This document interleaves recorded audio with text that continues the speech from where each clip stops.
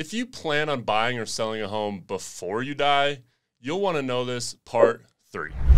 Unlike general and special warranty deeds, which we covered in previous videos, a quitclaim deed offers no warranties or covenants to a buyer. Quitclaim deeds only convey any ownership interest a seller may have. If a seller has 0 ownership interest, then nothing happens. And if a seller has 100% ownership interest, then 100% ownership is conveyed. A seller may also elect to convey a fraction of their ownership interest to someone.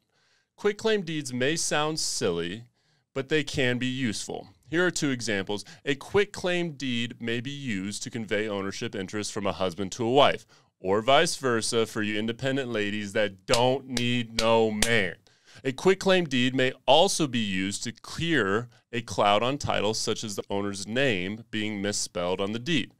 What other instances can you think of where a quitclaim deed would be useful? Sound off in the comments, and as always, reach out to a Halo Group real estate advisor if you or someone you know is looking to buy or sell real estate. Advice that matters, representation that cares, results that deliver.